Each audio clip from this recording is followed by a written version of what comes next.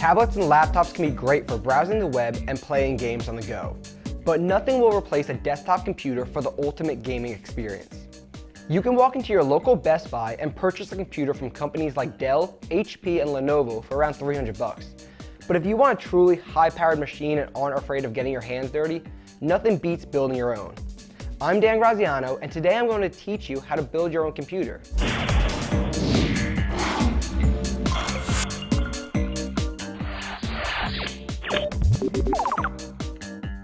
Here you have all your components: the motherboard, CPU, graphics card, RAM, hard drive, DVD drive, and power supply.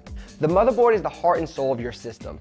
It pumps commands to every component, while the central processing unit acts as the brains. The graphics processing unit controls 2D and 3D graphics. RAM is your computer's memory, the hard drive stores all your files, and the power supply powers the entire thing. For a complete rundown of these components, visit my 3-part guide on building your own computer. Now that you have the basic understanding of each component, let's get started. There are numerous ways to build a computer, but we're going to opt for an external process. Take your motherboard and place it on a non-conductive surface, such as a wooden table. Lift the LGA socket, remove the protective cover, and gently place the processor inside without applying any pressure. A large fan comes with the CPU. This is called a heatsink. To attach it, simply find the power connector, rotate it accordingly, and push down the pins. Next, pull back the clips on the RAM slot and place your cards inside. Push down until you hear a click, but make sure the RAM cards aren't located next to each other, but rather in slots with the same color. Set the motherboard aside for a little as we move on to the case.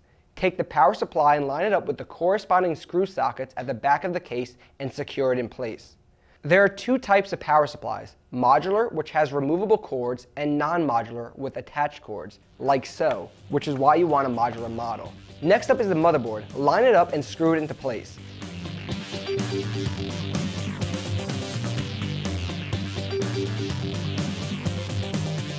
Then pull back the PCI clips and click the graphics card into place. Both the hard drive and DVD drive slide into place and can be secured with screws. Once everything is installed, it's time to bring the system to life. Your power supply will come with either a 24-pin or 20+4-pin adapter. This plugs into the motherboard along with a 4-pin connector, which can be found near the CPU. Plug 2 of the 6-pin PCI connectors into the back of the graphics card. Each drive must also be connected to a SATA power cord, with the smaller cord being plugged into the motherboard, and each fan must be connected to a 4-pin Molex adapter.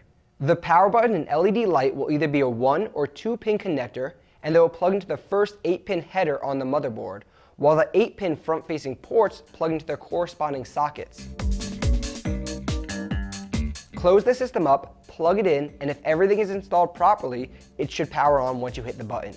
For a more in-depth guide on building your own computer, including detailed steps for installing an operating system, be sure to check out my 3-part article on howto.cnet.com. For CNET, I'm Graziano.